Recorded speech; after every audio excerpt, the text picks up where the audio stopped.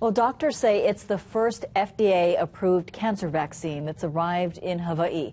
Blood Bank of Hawaii is providing the groundbreaking medical procedure that was only available on the mainland. This new cell collection center helps to battle prostate cancer. Doctors say in Hawaii about 850 patients are diagnosed with prostate cancer each year. Instead of collecting platelets from donors, we're going to be collecting white cells from the patients. Those white cells may then be further processed and then reinfused into the patient to provide a type of cellular therapy. Doctors say this new machine in Hawaii will allow patients to skip traveling to the mainland. Now that it's in Hawaii, doctors believe more patients will try the treatment. They say it can extend the cancer patient's lifespan by up to 5 years. Wow.